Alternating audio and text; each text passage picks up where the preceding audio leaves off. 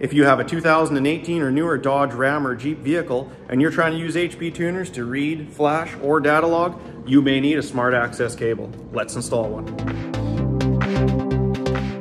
The vehicle I'm working with today is a 2018 Dodge Ram Eco Diesel. It is built on the 6th month of 2018, and this one is located right behind the radio. Your vehicle may be in a different spot, possibly underneath the left kick panel, and some are located on the passenger side behind the glove box. But on this truck, Dodge was nice enough to locate it right behind the radio where it's really terrible and hard to get at. So first thing you're gonna do is unhook your positive battery cable. It's very important that you do this. Do not skip this step.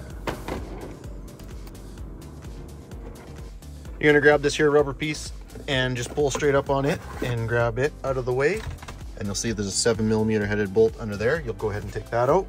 Grab this little rubber tray, pull it out of there, and you'll see 2 Phillips headed screws. You're gonna wanna go ahead and remove those.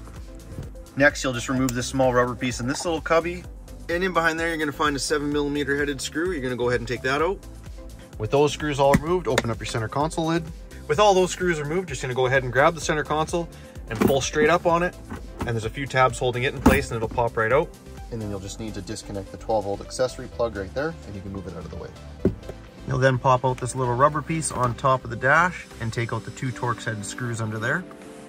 The next step will be removing this whole trim bezel around the radio. It's just snapped in place. So all you're gonna do is get a good grip on it and give it a good pull and it'll pop out and then pull down and swing out of your way. Once you have the trim panel pop forward, then you'll be able to gain access to the radio. There'll be 4 screws, 2 on each side holding it on. You're gonna wanna go ahead and just remove those 4 screws. With the 4 radio bolts removed, you're just gonna take the radio screen and flip it up out of the way. Just kind of hold it up there. And then you'll see the 3 bolts holding in this black bracket. The security module is mounted on the back side of that black bracket. With those 3 bolts removed, you'll be able to take the security module, get it turned sideways, and gain access to the wiring down on the bottom here. The plug-in for the HP Tuners bypass cable is the bigger plug out of the 2. It's the further down one. So you're going to unplug that, plug it into the bypass cable, and then plug the bypass cable back into here. And with the cable installed, you can go ahead and reconnect your battery.